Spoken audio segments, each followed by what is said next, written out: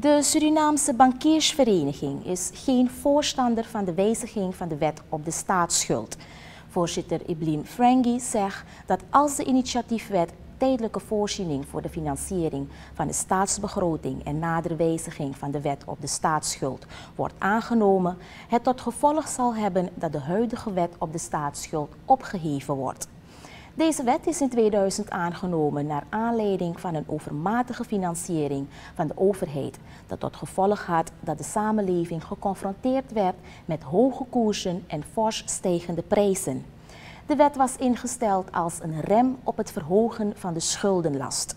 Dit moest ertoe leiden dat de overheid zou werken aan het verminderen van de uitgaven en het verhogen van de inkomsten.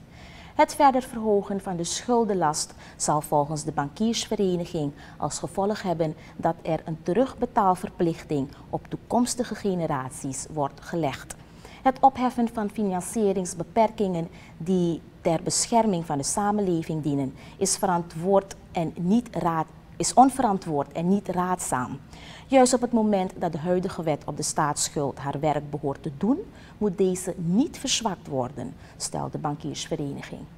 Mede hierdoor is zij geen voorstander van het aannemen van de initiatiefwet, ingediend door de fractieleider van de NDP, Amsat Abdul.